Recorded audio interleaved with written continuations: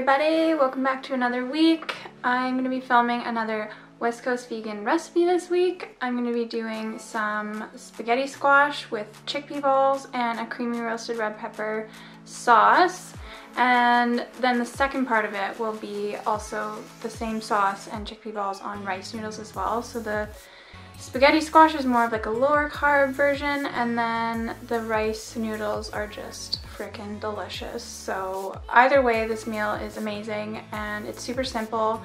And I think that's everything that I have to say, so let's just get into it. Alright, so starting out with my spaghetti squash, I just halved and de-seeded it, and then I'm placing it in the oven at 400 degrees Fahrenheit.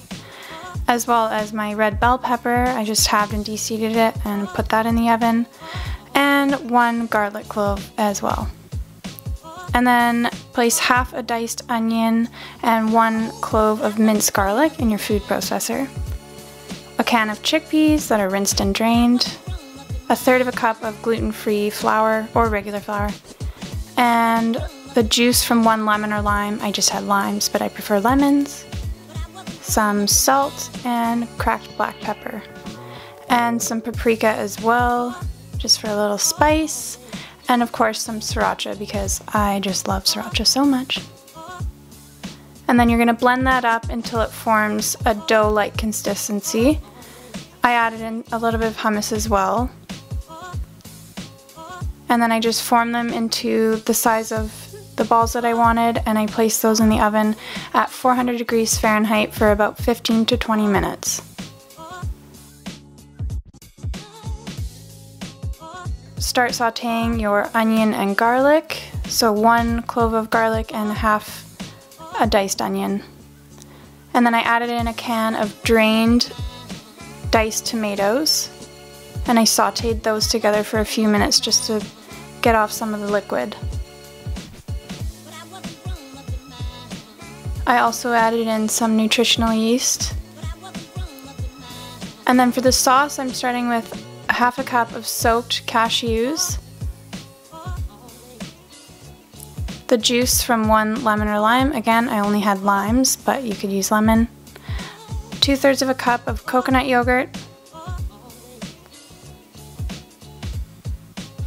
some nutritional yeast again, and the roasted garlic clove, as well as the roasted red pepper that I took the skins off of. And then I added in some roasted garlic and red pepper spice and salt and pepper. I took out all of the insides from the spaghetti squash and I added that into the tomatoes and onions and garlic, sauteed that for a couple minutes, and then I added in about half of the sauce that I had made into the pan. And there you have it.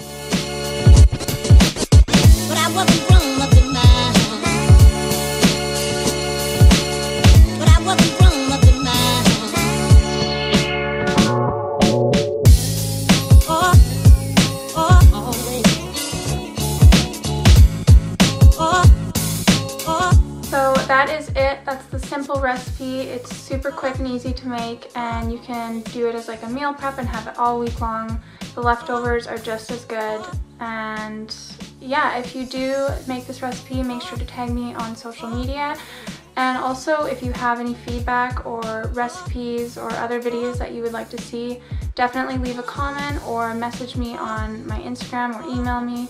And I so appreciate all the love and support that you guys give on my videos and my Instagram feed. So definitely keep doing that. But yeah, I think that's everything that I have to say, and I hope you enjoy this video. Give it a thumbs up and subscribe if you do.